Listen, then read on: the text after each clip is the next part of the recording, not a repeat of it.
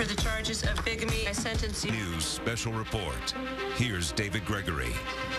Good afternoon from Washington. We're going to go to the White House in just a moment to hear from President Obama, who's got a lot on his plate right now. A busy start to August, a time to get away, but not here in Washington, with Congress still wrangling over immigration. New jobs numbers out today that were steady improvement for the economy, and of course crises overseas as well. At the White House is our Chuck Todd.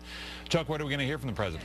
Well, David, we expect the president to at first talk about the economy, those economic numbers that have come out, the fact that there have been 6 straight months of job growth, over 200,000, something that we haven't seen in over 15 years. We also expect him to take a few shots at Congress.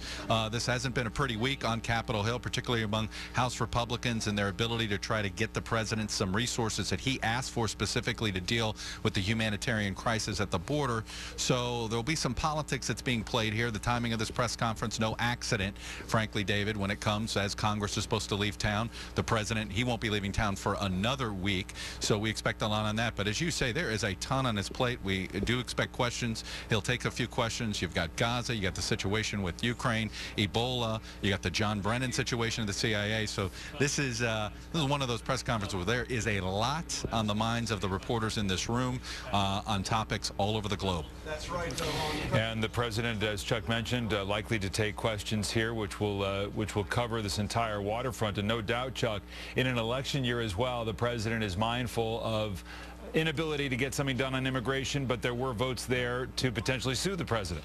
There is, and in fact, that's what the White House is almost fired up about, that lawsuit. You'll hear a lot today about it. Good afternoon, everybody. Happy Friday.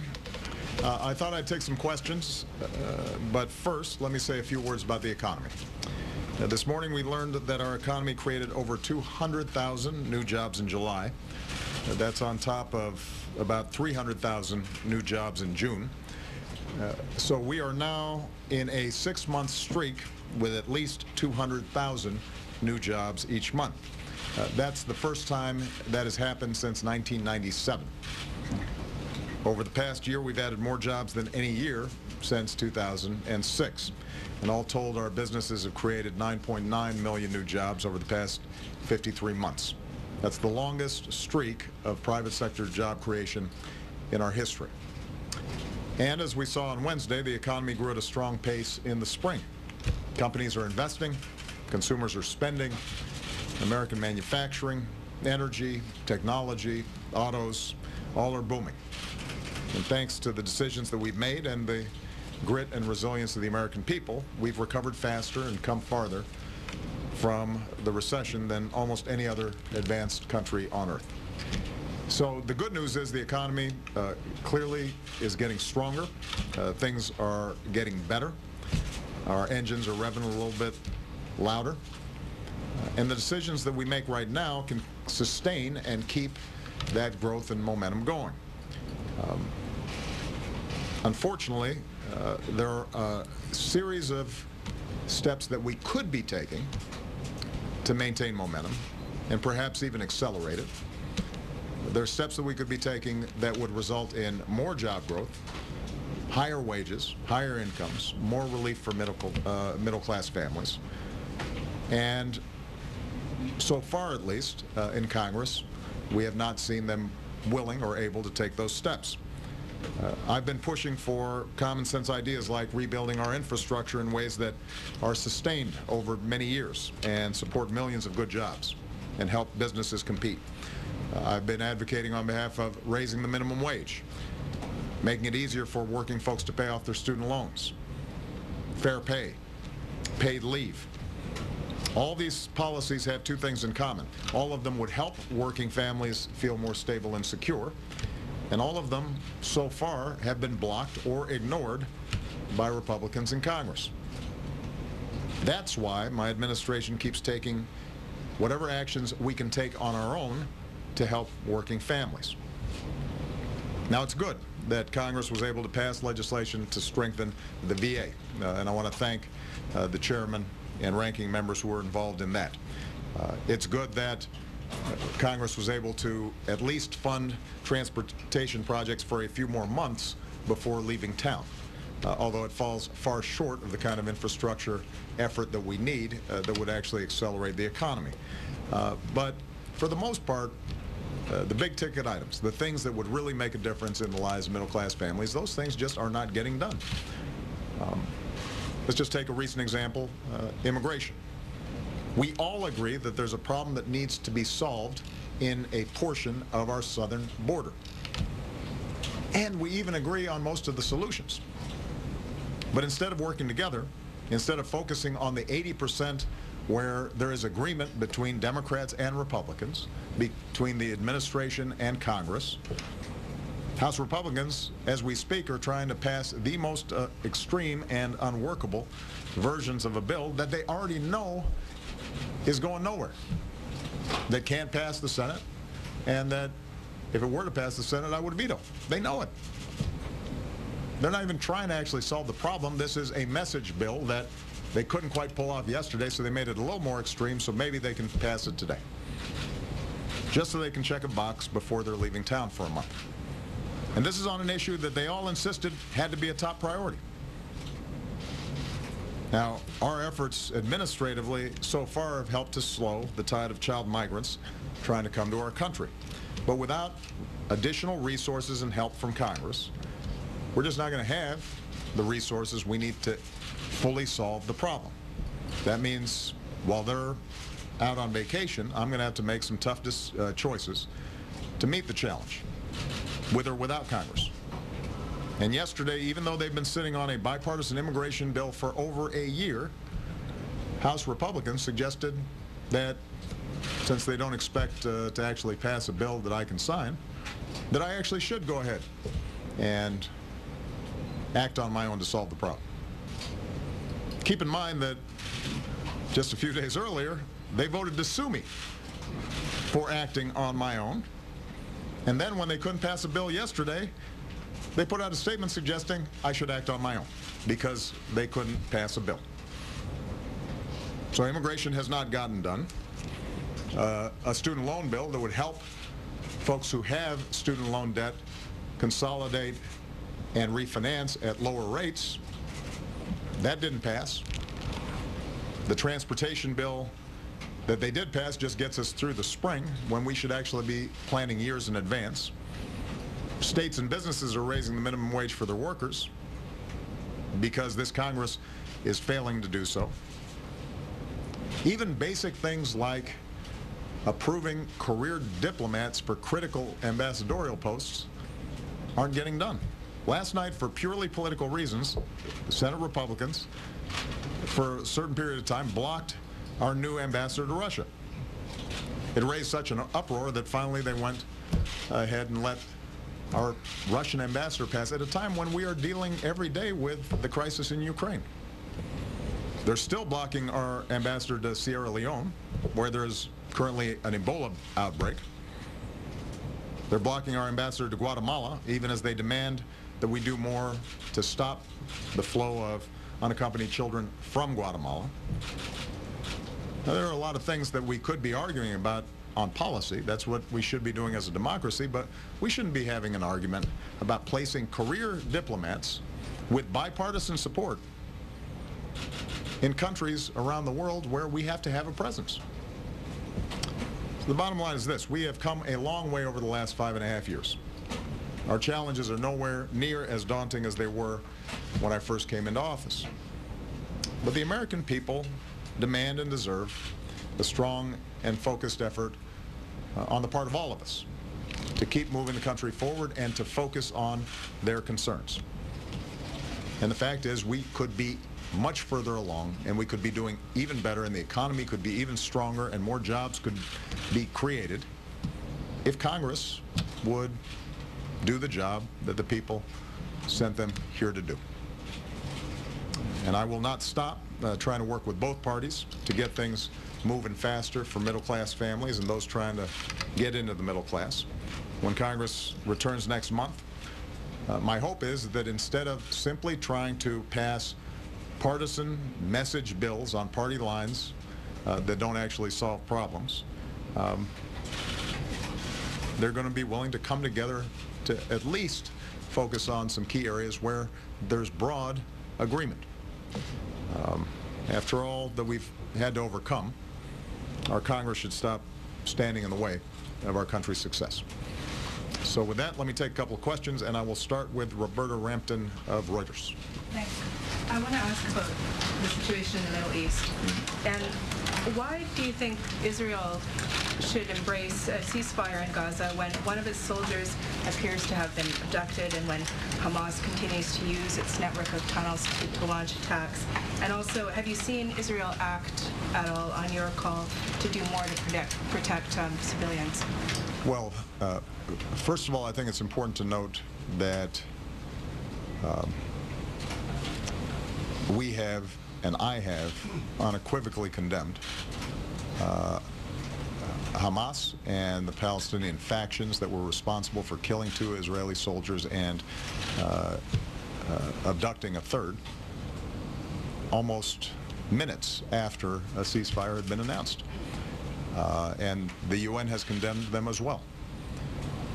And I want to make sure that they are listening. If they are serious about trying to resolve this situation, that soldier needs to be unconditionally released as soon as possible. I have been very clear throughout this crisis that Israel has a right to defend itself. No country can tolerate missiles raining down on its cities and people having to rush to bomb shelters every 20 minutes or half hour. No country can or would tolerate tunnels being dug under their land that can be used to launch terrorist attacks. And so, not only have we been supportive of Israel in its right to defend itself, but in very concrete terms, for example, in support for the Iron Dome program that has intercepted rockets that are firing down on Israeli cities. We've been, trying to cooperate as much as we can to make sure that Israel is able to protect its citizens. Now, at the same time, we've also been clear that innocent civilians in Gaza caught in the crossfire have to weigh on our conscience, and we have to do more to protect them. A ceasefire was one way in which we could stop the killing, to step back and to try to resolve some of the underlying issues that have been building up over quite some time. Israel committed to that 72-hour ceasefire, and it was violated. And trying to put that back together is going to be challenging, but we will continue to make those efforts. And let me take this opportunity, by the way, to give Secretary John Kerry credit. He has been persistent. He has worked very hard. He has endured, on many occasions, really unfair criticism, simply to try to get to the point where the killing stops and the underlying issues about Israel's security, but also the concerns of Palestinians in Gaza can be addressed. We're going to keep working towards that. It's going to take some time. I think it's going to be very hard to put a ceasefire back together again if Israelis and the international community can't feel confident that Hamas can follow through on a ceasefire commitment. And it's not particularly relevant whether a particular leader in Hamas ordered this abduction. The point is that when they sign on to a ceasefire, they're claiming to speak for all the Palestinian factions. And if they don't have control of them, and just moments after a ceasefire is signed, you have Israeli soldiers being killed and captured, then it's hard for the Israelis to feel confident that a ceasefire can actually be honored. I'm in constant consultation with Prime Minister Netanyahu. Our national security team is in constant communication with the Israeli military.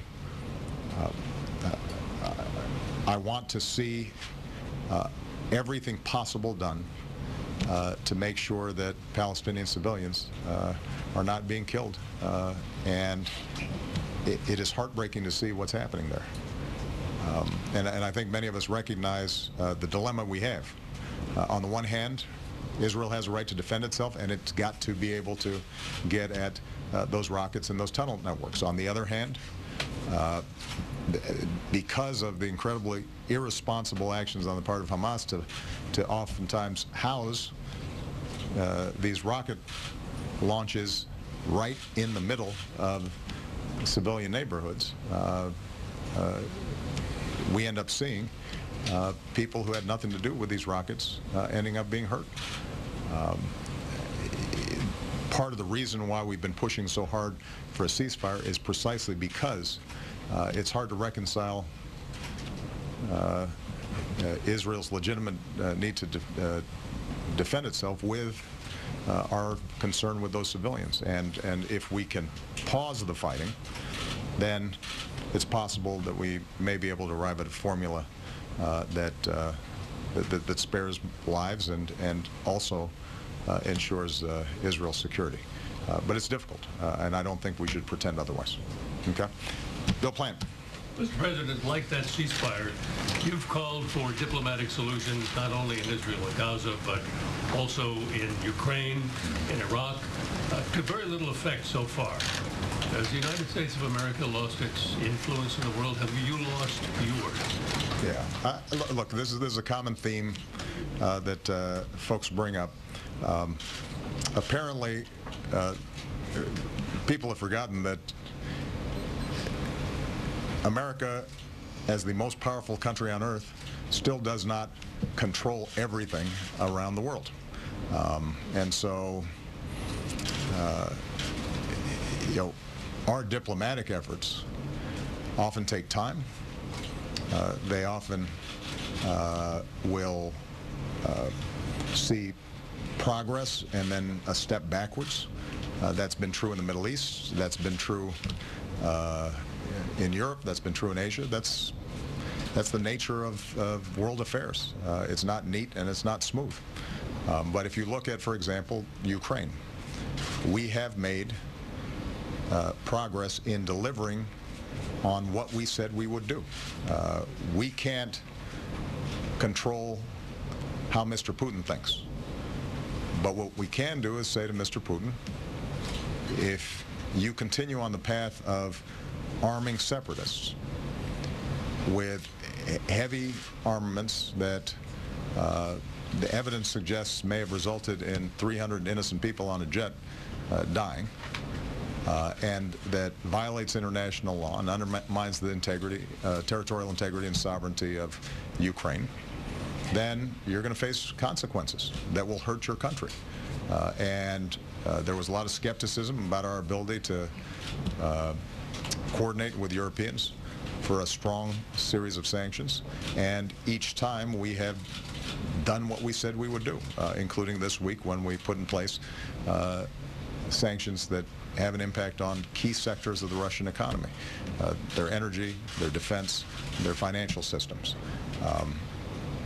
It hasn't resolved the problem yet. I spoke to Mr. Putin this morning, and I indicated to him, just as we will do what we say we do in terms of sanctions, we'll also do what we say we do in terms of wanting to resolve this issue diplomatically if he takes a different position. If he respects and honors the right of Ukrainians to determine their own destiny, then it's possible to make sure that Russian interests are addressed, that are legitimate, and that Ukrainians are able to make their own decisions, and we can resolve this conflict and end some of the bloodshed. But the point is, though, Bill, that if you look at the 20th century and the early part of this century, there are a lot of conflicts that America doesn't resolve. That's always been true. That doesn't mean we stop trying. And it's not a measure of American influence on any given day or at any given moment that there are conflicts around the world that are difficult. You know, conflict in Northern Ireland raged for a very, very long time until finally something broke where the parties decided that it wasn't worth killing each other. The Palestinian-Israeli conflict's been going on even longer than you've been reporting. You know, I don't think at any point was there a suggestion somehow that America didn't have influence just because we weren't able to finalize a Israeli-Palestinian peace deal. You know, you will recall that situations like Kosovo and Bosnia raged on for quite some time, and there was a lot more death and bloodshed than there has been so far in the Ukrainian situation before it ultimately did get resolved. And so I recognize with so many different issues popping up around the world, sometimes it may seem as if this is an aberration or it's unusual. But the truth of the matter is that there's a big world out there, and that as indispensable as we are to try to lead it,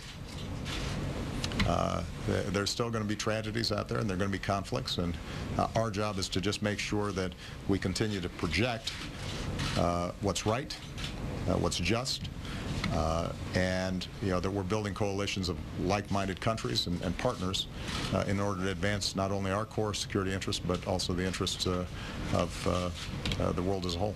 You think you could have done more? On which one? On any of them. Well, look, I think, Bill, the nature of being president is that you're always asking yourself, what more can you do? But with respect to, let's say, the Israeli-Palestinian issue, this administration invested an enormous amount to try to bring the parties together around a framework for peace and a two-state solution. John Kerry invested an enormous amount of time.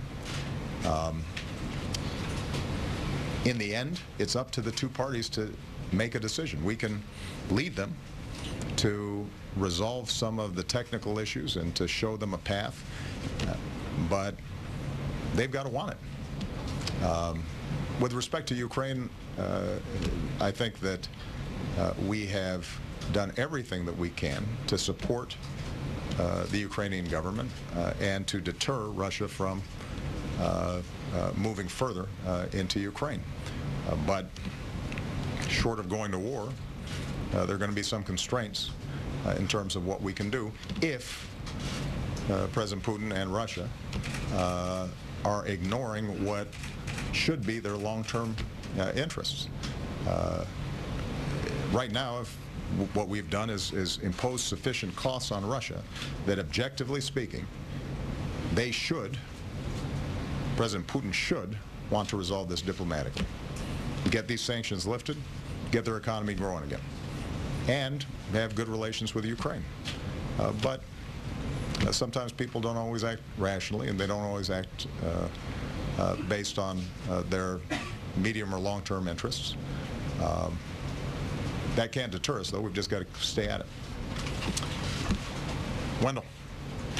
President, Republicans point to some of your executive orders as reason they say that they can't trust you to implement legislation as they pass. Even if you don't buy that argument, do you hold yourself totally blameless in the inability, it appears, to reach agreement with the Republican-led House? Well, Wendell, let's just take the recent example of immigration. A bipartisan bill passed out of the Senate, co-sponsored by not just Democrats, but some very conservative Republicans who recognized that the system currently is broken. And if, in fact, we put more resources on the border, provide a path in which those undocumented workers who've been living here for a long time and may have ties here are coming out of the shadows, paying their taxes, paying a fine, learning English. If we fix the legal immigration system so it's more efficient, if we are attracting young people who may have studied here to stay here and create jobs here, that all is going to be good for the economy. It's going to reduce the deficit. It might have forestalled some of the problems that we're seeing now in the Rio Grande Valley and with these unaccompanied children. And so we have a bipartisan bill, Wendell, bipartisan agreement supported by everybody from labor to the evangelical community to law enforcement. So the argument isn't between me and the House Republicans. It's between the House Republicans and the Senate Republicans, and House Republicans and the business community, and House Republicans and the evangelical community. I'm just one of the people they seem to disagree with on this issue. So that's on the comprehensive bill. So now we have a short-term crisis with respect to the Rio Grande Valley. They say we need more resources. We need tougher border security in this area where these unaccompanied children are showing up. We agree. So we put forward a supplemental to give us the additional resources and funding to do exactly what they say we should be doing. And they can't pass the bill. They can't even pass their own version of the bill. So that's not a disagreement between me and the House Republicans. That's a disagreement between the House Republicans and the House Republicans.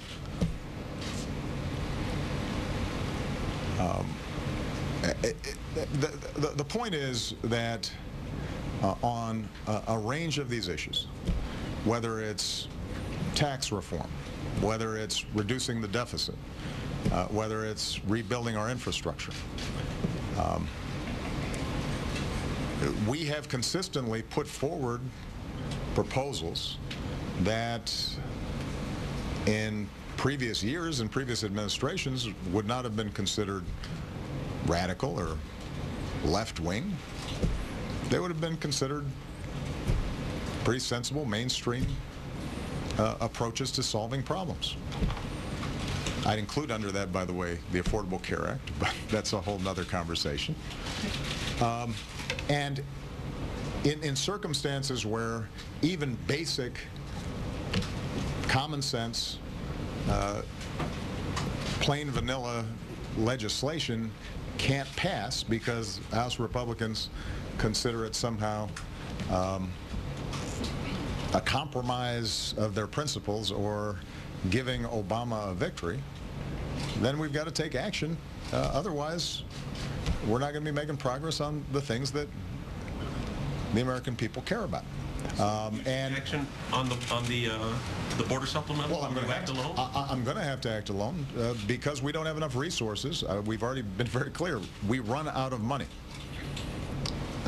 And we are going to have to reallocate resources in order to just make sure that some of the basic functions that have to take place down there, whether it's making sure that these children are properly housed or making sure that we've got enough immigration judges to process their cases, that those things get done. We're going to have to reallocate some resources. But the broader point, Wendell, is that if, in fact, House Republicans are concerned about me acting independently of Congress, despite the fact that I've taken fewer executive actions than my Republican predecessor, or my Democratic predecessor before that, or the Republican predecessor before that, then the easiest way to solve it is pass some legislation. Get things done. On the supplemental, we agreed on 80% of the issues. There were 20% of the issues that perhaps there were disagreements between Democrats and Republicans. As I said to one Republican colleague who was down here that I was briefing about some national security issues, why wouldn't we just go ahead and pass the 80% that we agree on, and we'll try to work to resolve the differences on the other 20%? Why wouldn't we do that? And he didn't really have a good answer for it. There's no doubt that I can always do better on everything, including, making additional calls to Speaker Boehner and having more conversations with some of the House Republican leadership. But in the end, the challenge I have right now is that they are not able to act even on what they say their priorities are. And they're not able to work and compromise even with Senate Republicans on certain issues. And they consider what have been traditionally Republican-supported initiatives, they consider those as somehow a betrayal of the cause. Take the example of the Export-Import Bank. This is an interesting thing that's happened. I mean, this is a program in which we help to provide financing to sell American goods and products around the world. Every country does this. It's traditionally been championed by Republicans. For some reason right now, the House Republicans have decided that we shouldn't do this, which means that when American companies go overseas and they're trying to close a sale on selling Boeing planes, for example, or a GE turbine or some other American product that has all kinds of subcontractors behind it and is creating all kinds of jobs, and all sorts of small businesses depend on that sale, and that American company is going up against a German company or a Chinese company, and the Chinese and the German company are providing financing and the American company isn't, we may lose that sale. Why? When did that become something that Republicans opposed?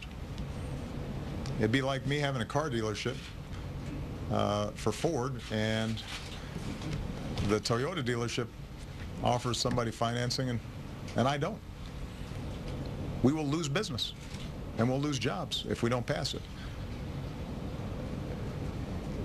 So, there's some big issues where I understand why we have differences. On taxes, Republicans want to maintain some corporate loopholes I think need to be closed, because I think that we should be giving tax breaks to families that are struggling with child care or trying to save for a college education. On health care, obviously, their view is that we should not be helping folks get health care, even though it's through the private marketplace.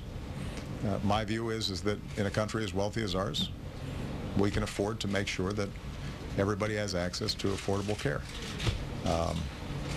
Those are legitimate policy arguments. But getting our ambassadors confirmed, these are career diplomats, not political types. Making sure that we pass legislation to strengthen our borders and put more folks down there, those shouldn't be controversial. And I think you'd be hard-pressed to find an example of where I wouldn't welcome some reasonable efforts to actually get a bill passed out of Congress that I could sign. Last question, Michelle Kosinski. Thank you. You made the point that in certain difficult conflicts in the past, both sides had to reach a point where they were tired of the bloodshed. Do you think that we are actually far from that point right now? And is it realistic to try to broker a ceasefire right now when there's still tunnel operations allowed to continue? Is that going to cause a change of approach from this point forward? Well, keep in mind that the ceasefire that had been agreed to would have given Israel the capability to continue to dismantle these tunnel networks. But the Israelis can dismantle these tunnel networks without going into major population centers in Gaza. So I think the Israelis are entirely right that these tunnel networks need to be dismantled. There is a way of doing that while still reducing the bloodshed. You are right that in past conflicts, sometimes people have to feel deeply the costs. Anybody who's been watching some of these images, I'd like to think should recognize the costs. You know, you have children who are getting killed. You have women, defenseless, who are getting killed. You have Israelis whose lives are disrupted constantly and living in fear.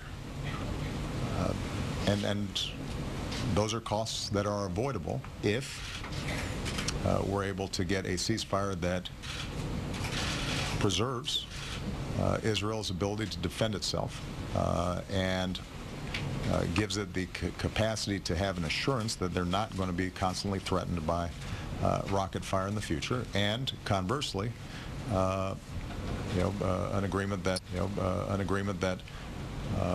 the Palestinians need to be able to make a living, and the average Palestinian's capacity to live a decent life. But it's hard. It's going to be hard to get there. I think that there's a lot of anger and there's a lot of despair, and that's a volatile mix. But we have to keep trying, and it is, Bill asked earlier about American leadership. Part of the reason why America remains indispensable, part of the essential ingredient in American leadership, is that we're willing to plunge in and try, where other countries don't bother trying. I mean, the fact of the matter is that in all these crises that have been mentioned, there may be some tangential risks to the United States. In some cases, as in Iraq and ISIS, those are dangers that have to be addressed right now, and we have to take them very seriously. But for the most part, these are not, the rockets aren't being fired into the United States. The reason we are concerned is because we recognize we've got some special responsibilities. We have to have some humility about what we can and can't accomplish. We have to recognize that our resources are finite, and we're coming out of a decade of war, and our military has been stretched very hard, as has our budget. Nevertheless, we try. We go in there and we make an effort. And when I see John Kerry going out there and trying to broker a ceasefire, we should all be supporting him. There shouldn't be a bunch of complaints and second guessing about, well, it hasn't happened yet, or nitpicking before he's had a chance to complete his efforts. Because I tell you what, there isn't any other country that's going in there and making those efforts. And more often than not, as a consequence of our involvement, we get better outcomes. Not perfect outcomes, not immediate outcomes, but we get better outcomes. And that's going to be true with respect to the Middle East. That's going to be true with respect to Ukraine. That's going to be certainly true with respect to Iraq. And I think it's useful for me to end by just reminding folks that in my first term, if I had a press conference like this, typically, everybody'd want to ask about the economy and how come jobs weren't being created, and how come the housing market's still bad, and why isn't it working? And, well, you know what? What we did worked, and the economy's better. And when I say that we've just had 6 months of more than 200,000 jobs, that hasn't happened in 17 years, that shows you the power of persistence. It shows you that if you stay at it, eventually we make some progress. All right? I thought that you guys were going to ask me how I was going to spend my birthday. What happened to the happy birthday thing? Democrats have called for I will address 2 points. I'll address. Hold on, guys. Come on. There's just. You're not that pent up. I've been giving you questions lately. On Brennan and the CIA, the RDI report has been transmitted. The declassified version that will be released at the pleasure of the Senate committee. I have full confidence in John Brennan.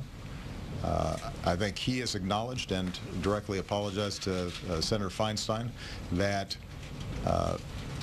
CIA personnel did not properly handle an investigation as to how certain documents that were not authorized to be released to the Senate staff got somehow into the hands of the Senate staff. And it's clear from the IG report that some very poor judgment was shown in terms of how that was handled. Keep in mind, though, that John Brennan was the person who called for the IG report. And he's already stood up a task force to make sure that lessons are learned and mistakes are resolved. With respect to the larger point of the RDI report itself, even before I came into office, I was very clear that in the immediate aftermath of 9/11, we did some things that were wrong. We did a whole lot of things that were right, but we tortured some folks. We did some things that were contrary to our values. I understand why it happened. I think it's important when we look back to recall how afraid people were after the Twin Towers fell and the Pentagon had been hit and the plane in Pennsylvania had fallen and people did not know whether more attacks were imminent. And there was enormous pressure on our law enforcement and our national security teams to try to deal with this.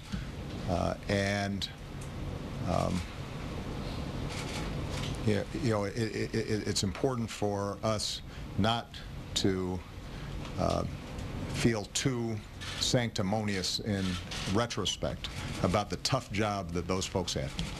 And a lot of those folks were working hard under enormous pressure and are real patriots. But having said all that, we did some things that were wrong. And that's what that report reflects. And that's the reason why after I took office, one of the first things I did was to ban some of the extraordinary interrogation techniques that are the subject of that report. And my hope is that this report reminds us once again that the character of our country has to be measured in part not by what we do when things are easy, but what we do when things are hard. And when we engaged in some of these enhanced interrogation techniques that I believe, and I think any fair-minded person would believe, were torture, we crossed the line. And that needs to be needs to be understood and accepted. And we have to, as a country, take responsibility for that, so that hopefully we don't do it again in the future. Now, I gave you a question. So we've got a U.S.-Africa summit coming up next week. It is going to be an unprecedented gathering of African leaders. The importance of this for America needs to be understood. Africa is one of the fastest growing continents in the world. You've got 6 of the 10 fastest growing economies in Africa. You have all sorts of other countries like China and Brazil and India deeply interested in working with Africa, not to extract natural resources alone, which traditionally has been the relationship between Africa and the rest of the world, but now because Africa is growing and you've got thriving markets and you've got entrepreneurs and extraordinary talent among the people there. And Africa also happens to be one of the continents where America is most popular. And people feel a real affinity for our way of life. And we've made enormous progress over the last several years in not just providing traditional aid to Africa, helping countries that are suffering from malnutrition or helping countries that are suffering from AIDS, but rather partnering and thinking about how can we trade more and how can we do business together. And that's the kind of relationship that Africa is looking for. And I've had conversations over the last several months with U.S. businesses, some of the biggest U.S. businesses in the world, and they say, Africa, that's one of our top priorities. We want to do business with those folks. And we think that we can create U.S. jobs and send U.S. exports to Africa, but we've got to be engaged. And so this gives us a chance to do that. It also gives us a chance to talk to Africa about security issues, because as we've seen, terrorist networks try to find places where governance is weak and security structures are weak, and if we want to keep ourselves safe over the long term, then one of the things that we can do is make sure that we are partnering with some countries that really have pretty effective security forces and have been deploying themselves in peacekeeping and conflict resolution efforts in Africa. And that ultimately can save us and our troops and our military a lot of money if we've got strong partners who are able to deal with conflicts in these regions. So it's going to be a terrific conference. I won't lie to you, traffic will be bad here in Washington. I know that everybody's been warned about that, but we are really looking forward to this, and I think it's going to be a great success. Now, last thing I'm going to say about this, because I know that it's been on people's minds, is the issue of Ebola. This is something that we take very seriously. As soon as there's an outbreak anywhere in the world of any disease that could have significant effects, the CDC is in communication with the World Health Organization and other multilateral agencies to try to make sure that we've got an appropriate response. This has been a more aggressive Ebola outbreak than we've seen in the past, but keep in mind that it is still affecting parts of 3 countries, and we've got some 50 countries represented at this summit. We are doing 2 things. With respect to the summit itself, we're taking the appropriate precautions. Folks who are coming from these countries that have even a marginal risk or an infinitesimal risk of having been exposed in some fashion, we're making sure we're doing screening on that end as they leave the country. We'll do additional screening when we're here. We feel confident that the procedures that we've put in place are appropriate. More broadly, the CDC and our various health agencies are going to be working very intently with the World Health Organization and some of our partner countries to make sure that we can surge some resources down there and organization to these countries that are pretty poor and don't have a strong public health infrastructure, so that we can start containing the problem. Keep in mind that Ebola is not something that is easily transmitted. That's why generally outbreaks dissipate. But the key is identifying, quarantining, isolating those who contract it, and making sure that practices are in place that avoid transmission. And it can be done, but it's got to be done in an organized, systematic way, and that means that we're going to have to help these countries accomplish that. All right? Okay, there you go, April. That's what I was talking about. Somebody finally wished me happy birthday. Although it is until Monday. You're right. You're right. Thank you. Thank you so much. All right, guys. President Obama in the briefing room, an expansive president this afternoon, the first day of August, with a lot, as I said at the outset, on his plate. The president also sour at times, blasting Congress for inaction on immigration and other matters, and standing, I should say, very strongly with Israel, even as a ceasefire has broken down between Israel and Hamas over the abduction, apparently, of an Israeli soldier. Just after that ceasefire had been announced, the president condemning Hamas, also saying it would be hard.